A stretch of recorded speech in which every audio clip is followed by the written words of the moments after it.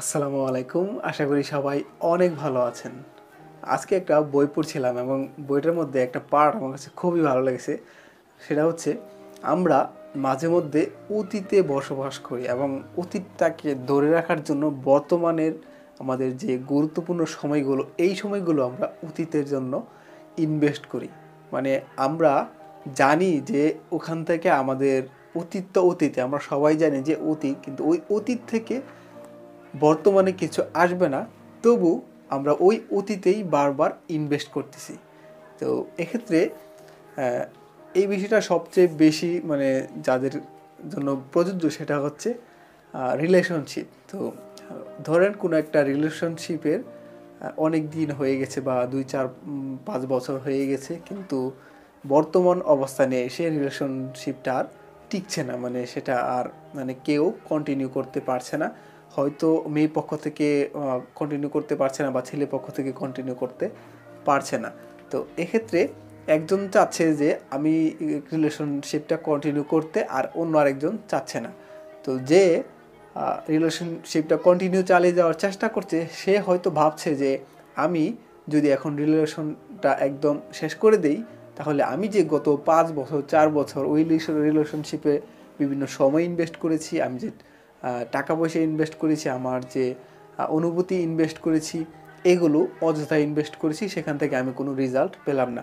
তাই এই যে অতীতটাকে ধরে রাখার জন্য বর্তমানেও আমরা সেই একইভাবে সময়গুলো ইনভেস্ট করতেছি, যাতে আমি যে এতদিন ইনভেস্ট করছি ওইটার মায়া যাতে ওইটার মায়া বা ওইটার যে একটা আকর্ষণ, যে আমি এত কিছু করলাম এত বছরে, আমি কিভাবে এত বছরের রিলেশনশিপটা ছেড়ে দিই, এই যে একটা আকর্ষণ, এটার কারণে আমরা অনেক সময় আমাদের অতীতে বসবাস করি।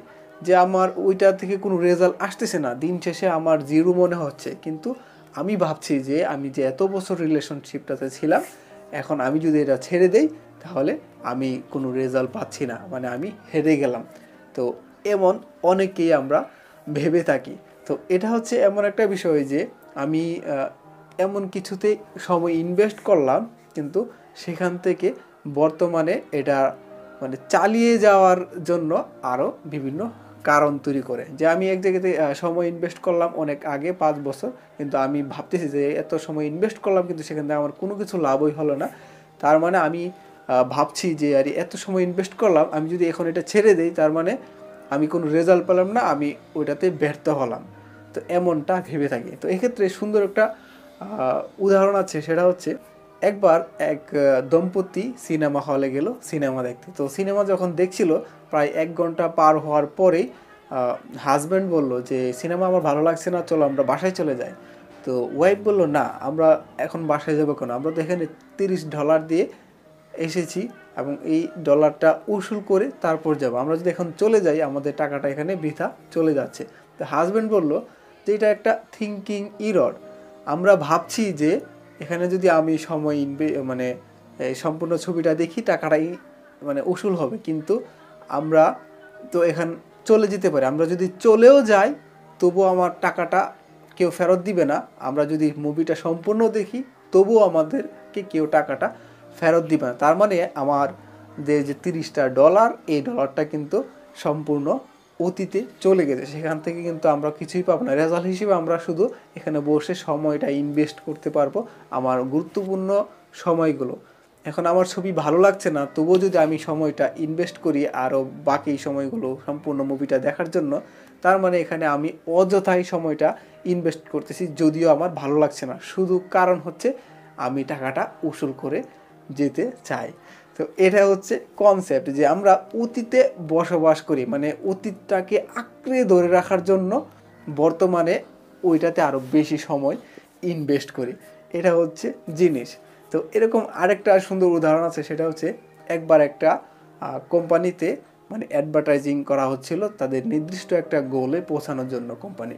তো দেখা গেল যে কোনোভাবেই তারা অ্যাডভার্টাইজ করার পরেও গোলে পৌঁছাতে পারছে না। তখন তারা মিটিং করলো যে আসলে আমরা কেন পৌঁছাতে পারছি না। তো যারা অ্যাডভার্টাইজিং ডিপার্টমেন্টে ছিল তারা বলতেছে আমরা কি এখন অফ করে দিব, আর যদি এই অ্যাডভার্টাইজিং করা অফ করে দিই তাহলে আমরা যে এতদিন ইনভেস্ট করেছি অ্যাডভার্টাইজিংয়ের উপর প্রচুর টাকা, সেটা কিন্তু আমাদের বিফলে চলে গেল। তো এই যে কনসেপ্ট, এটা হচ্ছে, এটাকে বলে থিঙ্কিং ইরর। তো আমরা ভাবি যে আমরা যে এত টাকা ইনভেস্ট করেছি, এত সময় ইনভেস্ট করেছি, এত কিছু ইনভেস্ট করেছি অতীতে, এখন যদি আমরা সেটা না করি তাহলে এটা থেকে আমরা কোনো ভালো রেজাল্ট পাবো না। আমরা অনেকেই এটা ভেবে থাকি। তো এই যে কনসেপ্টটা, এটাকে বলে সাঙ্ক কস্ট ফ্যালাসি, যেটাকে বলা হয় যে অযথা মানে কোনো রেজাল্টবিহীন কোনো কাজে কোনো কিছু ইনভেস্ট করা। মানে কোনো কিছু আপনি ইনভেস্ট করছেন কিন্তু সেখান থেকে কোনো রেজাল্ট আসছে না, এবং আপনি ভাবছেন যে সেখানে ইনভেস্ট না করলে আমার বড় ধরনের লস হয়ে যাবে, বা আমি যে এতদিন ইনভেস্ট করে আসছিলাম এখন যদি ইনভেস্ট না করি তাহলে আমার এতদিন দিয়ে ইনভেস্ট করছিলাম তার কোনো রেজাল্ট আমি পেলাম না। আমার কথাবার্তার সাথে যদি আপনার কোনো মতামত, যুক্তিতর্ক থাকে অবশ্যই কমেন্টে টাইপ করে লিখে দিবেন, এবং আপনি যদি আমার এই চ্যানেলে নতুন হয়ে থাকেন অবশ্যই সাবস্ক্রাইব করবেন এবং পাশে যে বেল আইকনটি আছে সেটিও প্রেস করে দিবেন। দেখা হচ্ছে আবার আপনাদের সাথে নতুন একটা ভিডিওতে। তো আপনারা ভালো থাকুন, সুস্থ থাকুন, আল্লাহ হাফেজ।